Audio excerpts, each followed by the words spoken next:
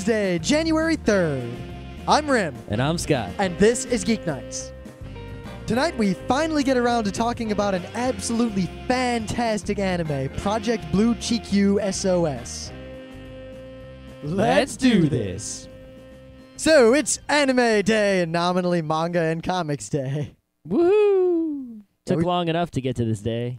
Yeah, well, we didn't even do a Monday show this week. Nope. I didn't do a Monday show the week before either. We're just all about not doing Monday shows. That's fine, because I got a good idea for a Monday show for next week. Oh, really? Yeah, I think we're going to have a pretty good, we're going to get back on track starting next week with Mondays. I don't know. I think you might be shit-talking. We'll see. We'll see what it's like Monday night when we're sitting around doing pre-production.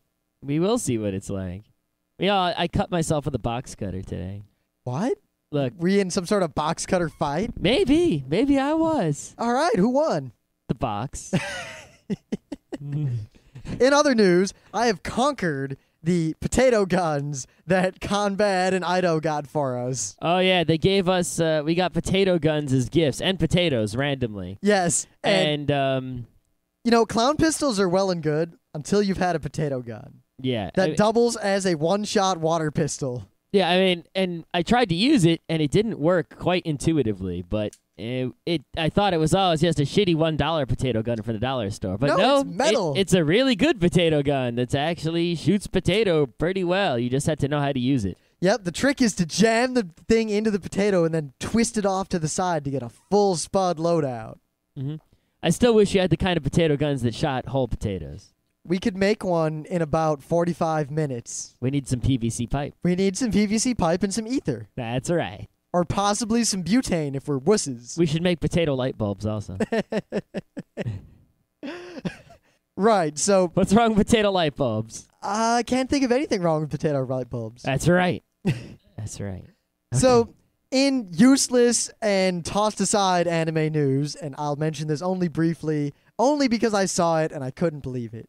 Air Gear, one of the worst shows to come out in recent memory that I... You mean that show with the rollerblading? Yeah. Well, the roller flying? Yeah, here's the... Take the fightingness of Bleach, but remove all the characters and everything interesting about it. Then take Dragon Ball Z and remove everything at all except for the fighting.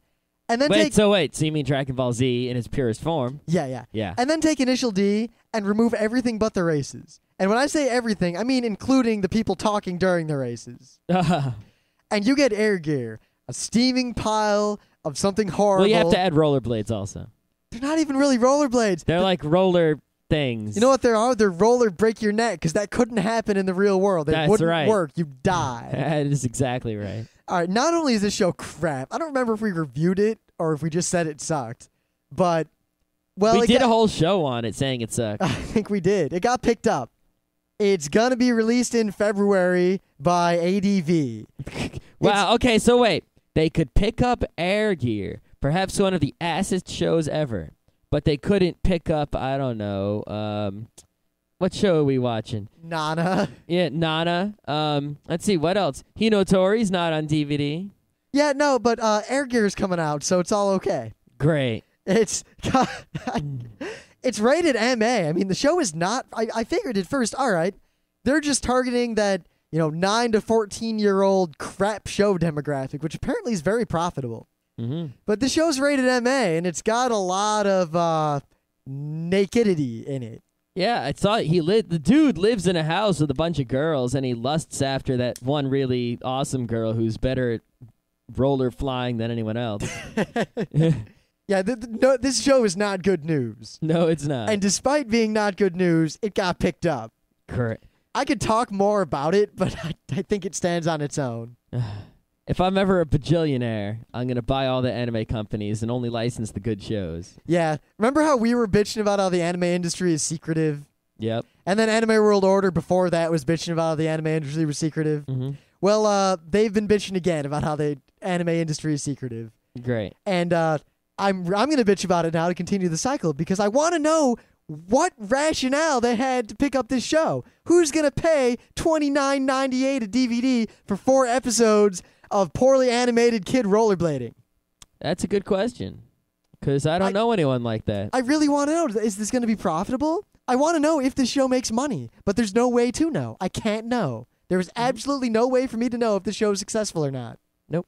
But you know what I do know is that there are companies like Vertical who are publishing high-class stuff like Buddha and Ode to Kirihito that not too many people read, yet somehow they're very profitable. So why cannot ADV do the same thing and publish the high-quality, highbrow stuff that not too many people watch, yet is somehow profitable? Because they probably spent like $14 million on this Air Gear license. I think what's happened is, this could be true, I'm not sure, is that maybe Japan has realized, maybe they're not as dumb as we think they are. Because we always say, oh, those Japanese don't understand the American anime industry, right? Yeah. Maybe the Japanese, when people went over there to try to license anime for the first time, those were super, super nerdy guys, right? And Japan was probably like, the Japanese animation industry was like, hey, these American anime industry guys are so dumb, we can rip them off. And they've been ripping us off for years and years and years and years. But the American anime industry is just so dumb and so stupid. Though all those anime executives in the U.S. don't know shit. That's why they keep dubbing things poorly and paying too much for licenses from Japan, etc. I think you've solved it. They were probably sitting around in their secret space. Like, we have faith that someone who's an executive must be a smart person. Someone who's in charge of a big company that makes a lot of money, that, does all this stuff and is still in business and still profitable, must be a smart person. SEO is still in business. Yeah. I think it's becoming more apparent that a significant possibility that the people in charge of the anime companies in America are just all complete idiots. Every last one of them. And Japan knows it, and that's why it sucks for us. See, we get a lot of feedback for the show, and I can't wait to hear the feedback from that statement. I can't wait either. That's why I said it. Because I'm not saying it's true. I'm saying it is a distinct possibility. Because anyone who licenses Air Gear and thinks it's going to sell, I couldn't come up with another reasonable conclusion other than that they're a dumbass. Is, what I wonder, and I mean, there are shows that are not good that make a lot of money.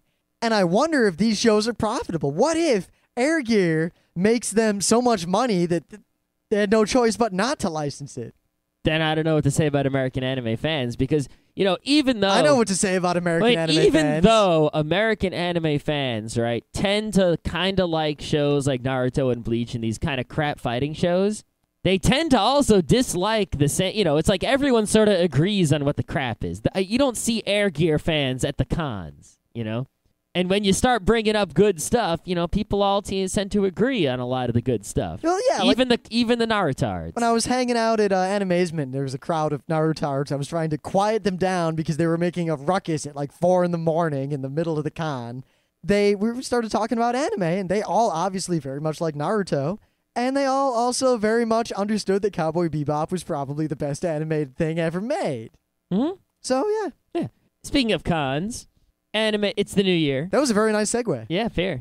It's the new year, and AnimeCons.com, which is your #1 site for AnimeCon information, has released their year in review of AnimeCons. It's a pretty good article. You probably want to read the whole article. We're not obviously going to comment on the whole article. No. They talk about stuff like how, Clamp showed up to Anime Expo, and how Anime Next also made Manga Next, etc., etc. How Otakon and Katsucon both had Artist Alley controversies. Well, no, they're talking about the Katsu. If they were talking about Katsucon, they're talking about the last Katsucon. They only talk about the Otakon Artist Alley controversy. Well, no, they mentioned Katsucon and the upcoming controversy because they've announced for Katsucon the new rules. Yeah, but they don't talk about the... Well, it's mostly about last year. Yeah. Anyway, in this article is a list of the 10 largest anime conventions in North America, according to that con's reported attendance. So the thing is, depending on how a specific convention counts their attendance. I'm looking at you, Anime Expo. Yeah, we don't actually know how any cons report their attendance. Well, we know how Otakon and Katsucon, a lot of those cons count them, though. Yeah, we're pretty sure we know, but we're not 100% sure. So a lot of the numbers could be off. But with the best estimates that are available to us, these are the 10 largest anime conventions in North America last year. #1, I'll start at the top, why not, is Anime Expo with 40,000-something people total and 32,000 about 33,000 of which actually paid to get in. So about 7,000 people went for free, 8,000 people. Yeah, I mean that'll include like staff and panelists and all that dealers, stuff. the dealers, the artist alleys, the guests. Well, it depends. Some cons charge dealers to get into the con in addition to having. Yeah, a table. I don't know if they count as paid or not. I don't know. It's a tough call. These are fuzzy numbers, but considering that I've been to many, well, not many, but I've been to enough of these cons to where I think the numbers are accurate enough. Yep. Anime Expo is still huge. Otakon, it's estimated that there were about 33,000 total and about 22,000 paid. Wow, about 10,000 people. According to that estimate, 10,000 people at Otakon getting free, including us. Yeah, Otakon does seem to be very liberal in its letting people in free. I mean, I've paid for one Otakon in my life. Yeah, I don't know. But then again, we've done stuff at every Otakon. I know. So The question is, it's like, should Otakon keep letting all these people in free, or are there people getting in free that should be paying? What Otakon? That's a pretty big discrepancy between the total people there and the number of people paying. It's what like, Otakon should do very simply it's like a third of the con is there for free. Is vet out somehow the quality of the panelists so that the people they're letting in free are definitely worth Yeah, the but if there's $55. 10,000 total and 23,000 paid members, the panelists are such a small portion of those 10,000 free. No, because think about how many panels there are and multiply that by 4 and then count all the dealers who pay for a table anyways. That And doesn't a dealer's really got to count. pay like $750 for a table. It's a lot. You know, if you don't make up like $750 in selling shit, it's not a good deal to go to Otakon. As a dealer, anyway. I don't know. If I was the dealer, I wouldn't go to Otakon just for the fact that the competition in the Otakon dealer's room is fierce. Yeah, I would go and buy a spot in the dealer's room of Otakon, not to be a standard anime merchandise dealer, but to do some other sort of dealing. Like, you know, if I was another con or, just to pimp Geeknights in a higher we've considered profile. that. We have very much considered that. It's not worth $750 though. Not yet. Not yet. Artist Alley's much cheaper. Okay, next comes A-Con. I don't know where that is, but they had 12,500 people. I think it's in Texas, right? I'm not quite sure. That's surprising that a con that I don't even know where it is the third biggest. Of course, right after that is Anime North with pretty much the same number of people. Yeah. Oh, yep. A-Con's in Dallas. Yeah, we have a decent number of friends who go to Anime North. Yeah, Anime North's in Canada, and I didn't think that many people went to it. I thought it was a middling-sized con, but apparently it's much larger than I thought. It's like, whoa, maybe we should head out there. Yeah, the only problem is it in Montreal or is it in Toronto? It's in Ontario, I'm pretty sure. Yeah, I honestly don't remember because every year I thought I'll go to Anime North, then I'd look and another con would coincide with it directly. It's in Toronto. I don't want to go to Toronto. Me either. Okay. Anime Central, still big. And the thing is, Anime Central doesn't look like it's grown very much because I don't think it was much smaller than that years and years ago when I used to attend on a regular basis. Well, I think that cons are pretty much sort of, we're not going to see a lot of con growth anymore. Unless you there aren't too many places left for cons to be big that there isn't a con already. Yeah, in fact, a lot of cons there aren't too many people who would go to cons that aren't already going to cons. Well, part of it's that a lot of cons are in places where they get a lot of people, and they would continue to grow, but they can't fit more people where they are, and there's no suitable venue near enough to where they currently are to keep most of those people around. Yeah, I'm pretty sure that every convention venue for anime cons in North America is already being used. I think we're nearing like the what's it called? The terminal velocity of con growth. Well, keep in mind, once Beacon builds the con center on the waterfront, we're gonna have to start. We'll see if they Beacon. actually do that. There aren't any anime conventions in middling downstate New York yet. Yeah, it would be a good place, but there's no venue. Well, we gotta wait for that venue to be built. Yep. All right. Next comes FanimeCon, which I've heard the name, and they estimate 10,000 people. That's pretty good too. Yeah. There's a con I didn't hear of. I'm not even gonna click to find out where it is. Anime Weekend Atlanta. That's Anime World Order's favorite con. Had about 9,000 people. All right, so it's a half an Otakon. It's not so bad. Yeah. Next, Anime Boston is another one that I've always wanted to go to, but it always either conflicts with another con or conflicts with another con. Yeah, I don't know. Anime Boston, it seems like a big con. It seems like it's worth going to, but it always conflicts with something. I don't know what the timing of it is, but it's pretty bad. They should try to move it. I think they would probably get more. They'd probably be able to get over that 10,000, maybe like 15,000. Sakura-Con, they said 8,300 total, 7,500 estimated paid. Doesn't Sakura-Con in Seattle? I think It's out in Washington. Yeah, I think that's competing with the PAX. Yeah, that's basically competing with PAX, sort of, for the North Pacific Coast convention crowd. Yeah, anyway, last and certainly not least, the con that we will be talking about a lot in weeks to come because we are going to be doing awesome things at it, KatsuCon. Yep, we're going to KatsuCon, the 10th biggest con, apparently. 6,400 people estimated, about 6,000 paid. All right. That's where we're going to be in, when? Like a month? The weekend around February 18th. I think 18th is the Sunday when we'll be driving back home. Okay, so that weekend, KatsuCon, we're going to be there doing more than we have ever done at any convention ever. Yeah, except possibly CitaCon. Yeah, I think KatsuCon's problem is they say KatsuCon, in the article, it says how KatsuCon used to be keeping pace with Otakon because it is in a relatively similar geographic location. I think the reason KatsuCon hasn't been growing is because the hotel and transportation situation in D.C. is pretty difficult, whereas at least in Baltimore, there's a bunch of hotels all around the convention center. Well, I've gone to several KatsuCons, and there are, I think, a lot of reasons why KatsuCon is not growing that much anymore, and why, in fact, it seems to be kind of stagnant. Not that it isn't a good con, but yeah, DC really just kind of sucks to travel to. I mean, it's difficult to fly there and get to the con. The hotel fills up, and you got to get shoved into some overflow hotel somewhere. The metro's not terribly useful. The hotels are so expensive that it costs me a lot more money to go to KatsuCon than it does to go to Otakon.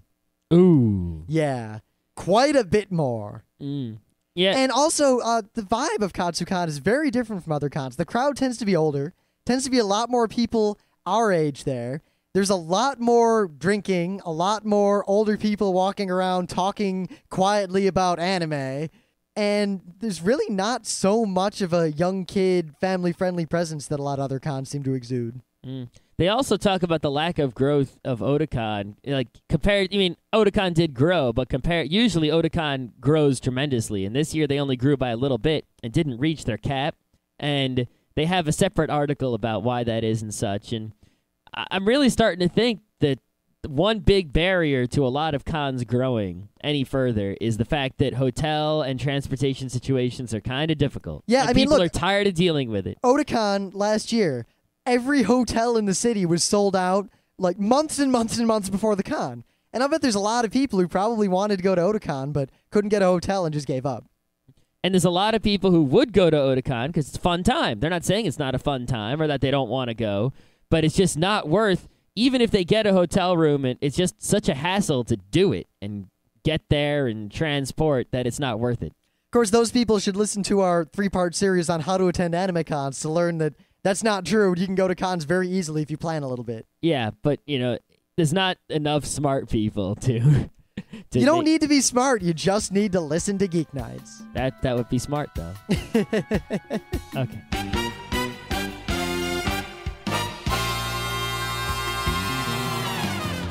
Things of the day. Hot damn.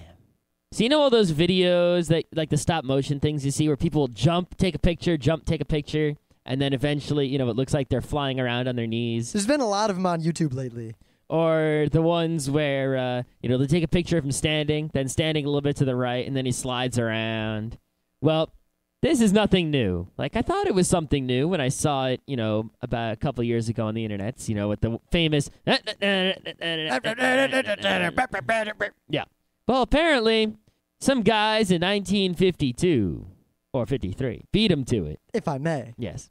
It was some Canadian, the National Canadian Film, whatever it's called, made a video in 1952, I guess not a video, a film in 1952, in color, with a story of these two guys who are neighbors, and they fight over this flower that grew, right between their properties and such, and it's got this message of love thy neighbor and whatnot, but the point of it is, it does the cool stop-motion stuff that everyone has been doing recently on YouTube that they seem to think is so awesome. They do the whole jumping up and down thing, and they do some other stuff too that's a lot more creative and interesting than what anyone else has done. At least what anyone else has done recently that I've seen. This is definitely worth watching.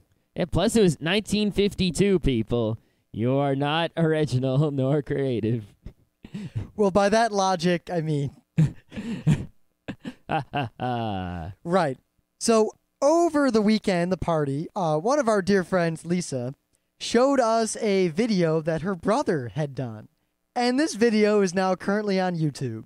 And normally we wouldn't have such an incestuous linking for a thing of the day. But this is pretty damn funny.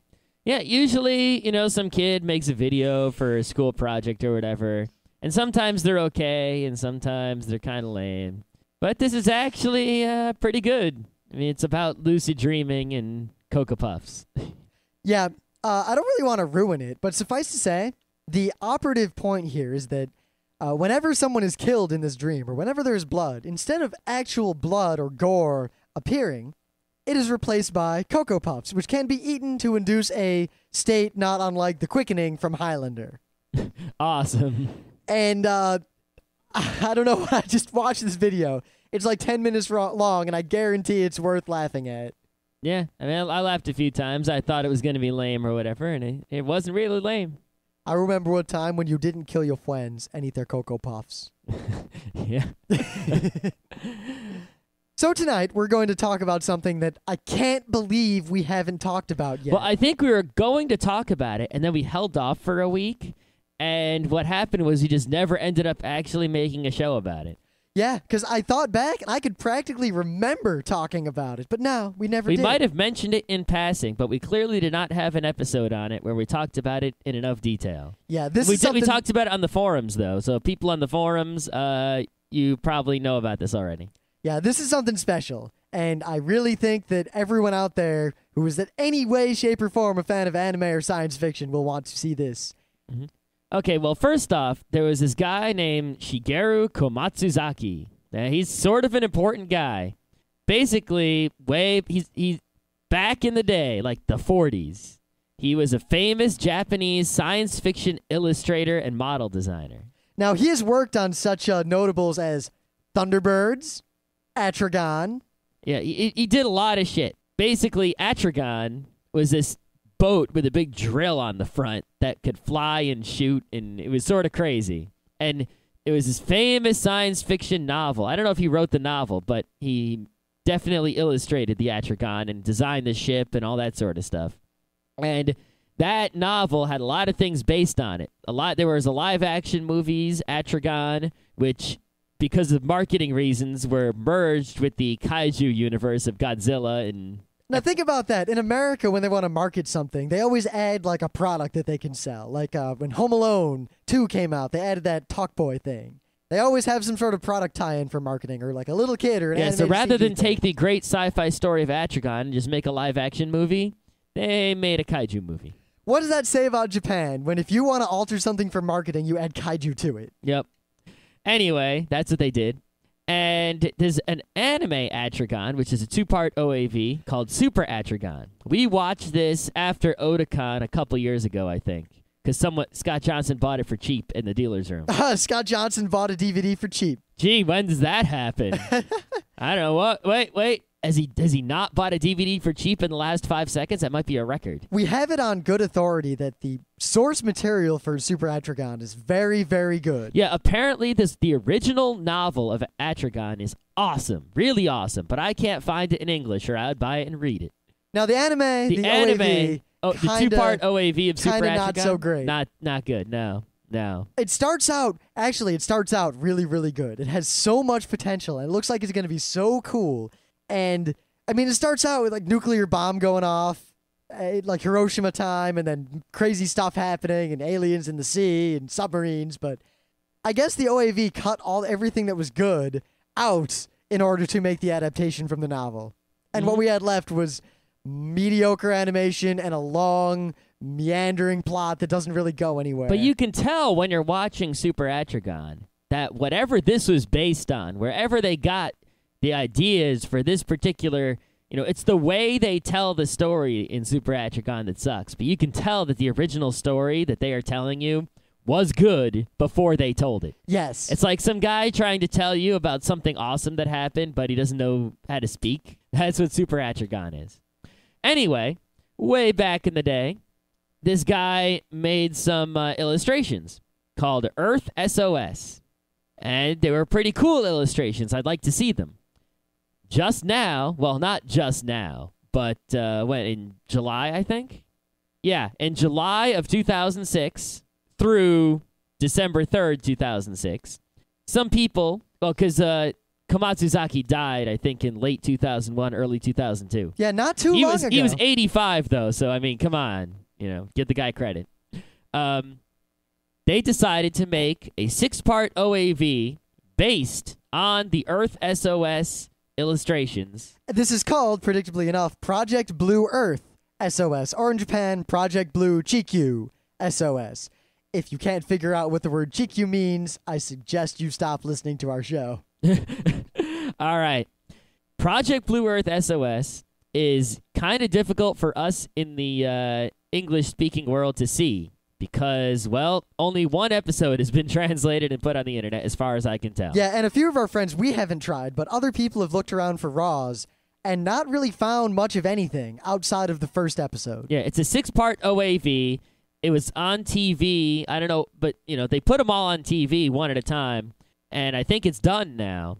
But it's got to be on DVD at some point, and when that happens, we'll eventually see it. I guarantee this is going to come over to America in some way, shape, or form. If nothing else, it'll get released on DVD in Japan, and then the fan subbers will make quick work of it. Yep. Now, we can't talk a lot about what goes on in the show, because in the first episode, it's basically a lot of build-up, a lot of setting, everything, all the puzzle pieces Character are kind introductions. of set up. You're introduced to all the characters, and then at the end of this first episode, all hell breaks loose, and then the show begins in earnest. And that is right when the closing credits start. Yep. It's freaking awesome. Holy shit. The basic premise here is that, now, well, first off, the style. The style is really cool. It's kind of a mix between futurism and past futurism. Yeah, take Read or Die plus Encyclopedia Brown plus Atragon. And you get this show. It's if you've watched Read or Die, not the TV series, the original OAV. And yeah, the TV series can die in a fire. Yeah, you like that kind of style where there's people doing all kinds of high action stuff with fancy gadgets and technologies, but there's also this sort of old style at the same time. That's what that's not what Atragon is. That's what ProjectBLUE Earth SOS is. I mean, the setting, the way it's set up, it's kind of like the future as it was probably imagined by people in the 50s. Well, I think it's based on a guy's illustrations from the 40s, so he was drawing what he thought the future would look like, which means he was including the technology from his time. It's what this guy thought the future would look like, and not well, of what course, we thought. the way the anime is done, there's a lot of aesthetic liberty taken, and they're going for the retro future look. I mean, part of the opening is that there's this new maglev train using a special G-reactive engine. It's like the future of transportation and energy. Mm-hmm. It's a maglev train. Maglev. Future maglev, awesome. All the reporters lined up documenting this are using old-style cameras with flash bulbs, like old flash bulbs where the guy holds up the stick and it goes poof. And they're recording onto reel-to-reel film, not digital recorders or anything like that. And then it shows a shot of the city, and there's all these elevated trains going around. But the elevated trains have propellers on the front pulling them. Yeah. This guys at one point they sit down to watch a movie to learn. Oh, that's the best part and of the whole. The butler pushes a button, and down from the ceiling, this automatic lowering thing pulls down a reel-to-reel video projector. With the film already loaded, and then you get this grainy, flickering thing that they all watch. Meanwhile, they have hover cars. Hover cars that look like 1950s cars. Yeah, hover cars, but the controls are like 1950s buttons. I think one of my other favorite parts is when there's a car chase, a really well done and quite interesting car chase, where the hover car at one point, the person driving it needs to turn around and spin and do something cool. and proceeds to work the clutch and shift gears. And I really wonder what the hell she was doing shifting gears on a thing that has no possible... I can't imagine what that did. I don't know either. But it's, it seems silly, but when you actually watch it, you don't really know. It doesn't stick out like a sore thumb. It's just this really awesome read or die kind of style that's very awesome, especially if you're an anime fan. If you're an anime fan, you'll just watch this and go, holy shit, it's all awesome. Holy crap. Awesome, awesome, awesome. Even if you're not an anime fan. I mean, this is the kind I remember way, way back, I showed my dad Read or Die, and he thought it was pretty badass, even though, it's kind of weird. And you really wouldn't think that, I guess, non-anime fans would like that sort of thing, but there's a certain level of that kind of aesthetic beyond which even normal people will love this stuff. Well, I think it just feels really fun to watch all this stuff because you have the bright colors and you have some sort of familiarity with this old technology, while at the same time you go ooh and ah at this fancy future sci-fi shit. I mean, while they're doing, there's the reporters with their flashbulbs and this maglev train, and then one of the main characters, Billy Kimura, comes down out of the sky on this crappy jetpack. Yep. Good times. So the actual plot is that scientists in 1995 have developed this G-reactive engine, which they're not really very detailed on what this G-reactive engine is at all. And it probably doesn't matter. requires people as fuel. Or something like that. I get the impression that it's more just very high technology, like something beyond what humans would normally be capable of. Yep. But they've got this thing. And they test it out on a fighter jet, which is where you test out all new engines. Now, we're going to spoil the first 5 minutes, because we don't want to spoil the awesomeness that happens later, but we have to spoil something, or there's really nothing we can say. Yeah. So they're testing this awesome reactive engine, and this jet takes off, and it goes crazy, crazy fast. It's a total success. Like Mach 13, 14, 15, 21, 22, 23. Stupid fast. So the test is a success. Before the test pilot can come back, this weird rainbow glow appears, and before anyone knows it, the ship and all the stuff disappears. Yep. So the reactive engine... And right engine, before the guy disappeared, he was like, UFO, oh God. So now this reactive engine has disappeared, and everything associated with it. And the research scientists are sitting there going, fuck. So then, fast forward, they've got this maglev train, the G-reactive engine. They know it's a success. Yeah, the show takes place like 5 years after that. And they're about to debut the first maglev G-reactive train. And obviously something happens at this point, or else there wouldn't be a show. Mm-hmm. Not really going to ruin any more than that, other than that a dog climbs up a ladder faster than a human could. that was a good part when the dog went up the ladder. I mean, the characters are all young and awesome. Lot of breast. Yeah. There is a character named Dr. Breast, and he has a daughter who is like 8, and her name is Lotta Breast. Lotta space Brest. Now, I know that the Japanese people are overall very intelligent people, and there's no doubt in my mind that was fully intentional. It has to be intentional. There's no way that could happen by accident. The little girl's name is Lotta Breast. Her older sister... It's not her sister. It's like this girl who like hangs out with her. Whatever. Sort of like her nanny or something. Whatever. The woman who she is often with could be described as smoking. Yeah. Oh, I mean, for an anime character, sure. Well, yeah. Yeah. Obviously. I prefer two-dimensional women. Good luck with that. Yeah, but we've also got Penny Carter, who is kind of this vagabond smart kid who has his dog Washington being the best character in the show. Basically, Penny Carter is this sort of poor... Well, he's not poor, but he's an MIT graduate, and he's sort of like the lone hacker with a dog, right? And he's real smart, and he gets shit done. Meanwhile, you also have Billy Kimura, who is like a mega zillionaire kid, and he's also really smart. So you've got like two Encyclopedia Browns with the same goals, competing to see who does it first, and one of them's like just some poor smart kid, and one of them's a rich smart kid. Now add to that, effectively Penny from Inspector Gadget. Yep. And a bunch of other super badass people. I can't say anything more about that. Hey, you know, it's like Penny Carter And also, he has a dog. He's like the male Penny from Inspector Gadget. Yeah, except everyone's badass. There's no non-badass. What's his name is not so much badass. I don't know how much Captain Clayton. I don't know how much of a character he's going to be long term. I don't know how much either, but Captain Clayton is sort of not a badass. Oh, you know who else isn't a badass? Hmm? Those two guys who get axed. Who got axed? Those guys who get shot by that thing halfway through the show. Oh, okay, yeah. Those guys were not so badass. They weren't real characters, though. They didn't have names. No. Anyone with a name is at least kind of badass. I mean, Captain Clayton is at least smart, a little bit. But everyone else is just super awesome. Like, Yeah. hoo-ha. And they're super awesome in the read or die way. This is the kind of show where if you show it to a crowd of people, there will be regular and periodic yelling, shouting, screaming, and cheering. Mm-hmm. You know, guys will get trapped and the army guy's yelling at him, and then the army guy gets distracted for a second. He cuts back, the two chairs are empty, the crowd goes nuts. Yeah, and now that I realize that this came from Atragon, I see a lot of similarities. There's the UFOs kind of thing, but no one really knows about it.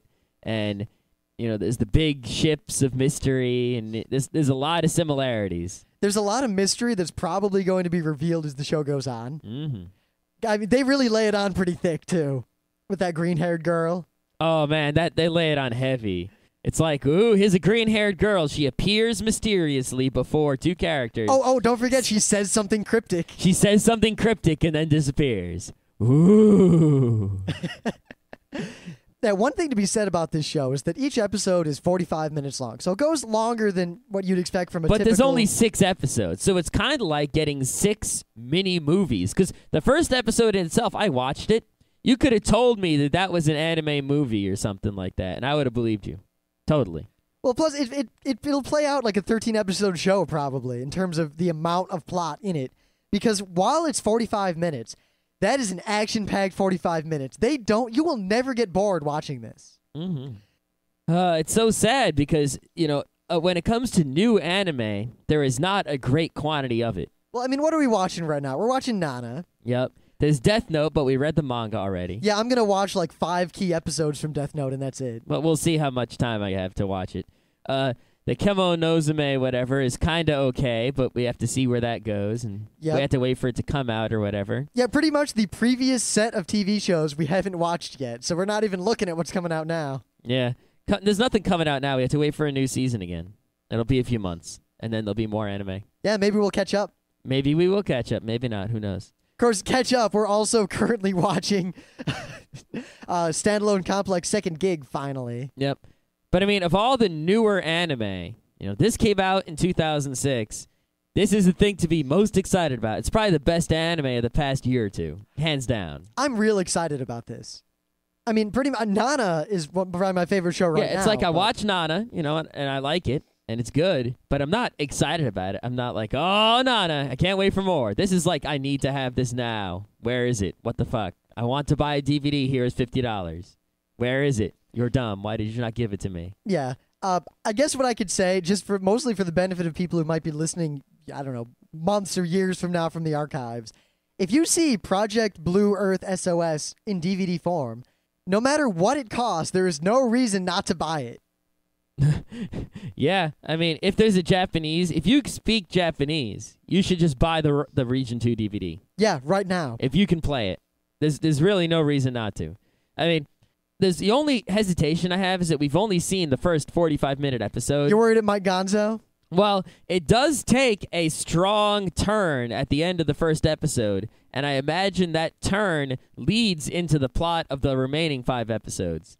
So it could be that after it takes that turn, the show is not as good. I highly doubt it. Yeah, because I mean... it would be so hard to screw it up. Because Chevalier kind of did that. Of course, I only saw 2 episodes, but Chevalier, the first episode, I was so pumped about this show that had everything cool in the world in it. And then the second episode was like a rock falling into a well. Oh, that sucks. That sucks real bad. I didn't think Chevalier was that bad, but it definitely... No, it's fallen into a well. It didn't hit the bottom yet. Yeah. For all I know, it might recover. It might just be one bad episode. They might have just made the second episode accidentally crappy. That is possible. I don't know. Anyway, Project Blue Chikyuu SOS is the awesome anime. You need to see it. I noticed that pretty much like the science fiction anime tends to be the awesome. And also the animes that are based on novels as opposed to manga tend to be pretty strong also. Maybe that's just because novels in Japan are more serious and we like more serious anime.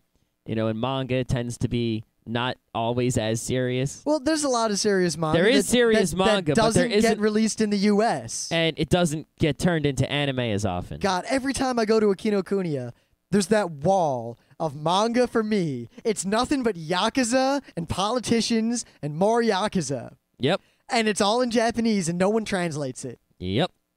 And no one makes anime out of it. And I'd love to just learn Japanese to read it all, but I flipped through a couple of them, and there's more kanji than I could ever learn in the rest of my life.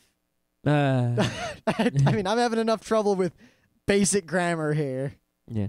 Well, here's an awesome, awesome science fiction anime. Appeals to all ages. Kicks ass. Is a lot of fun. A lot of colors. High quality. Brand new. And, of course, in closing, take that, Daryl Surratt. Where were you reviewing this show? They probably either didn't know about it, which I doubt, or they didn't see enough of it to talk about it. But they didn't even mention it at all, so whatever. Maybe they haven't seen it. Who knows? I don't know. We should have done this show a long time ago. I don't know why it's like we saw it, we mentioned it on the forums because it was so good, and then we just never did an episode.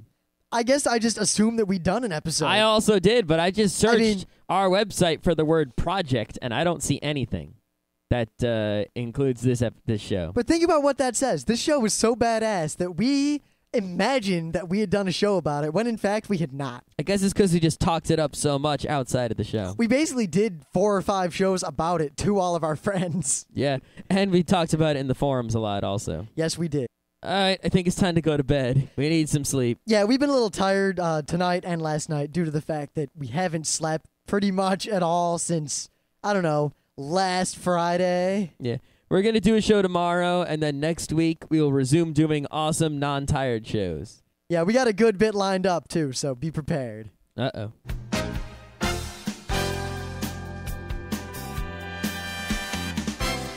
This has been Geeknights with Rim and Scott. Special thanks to DJ Pretzel for the opening music.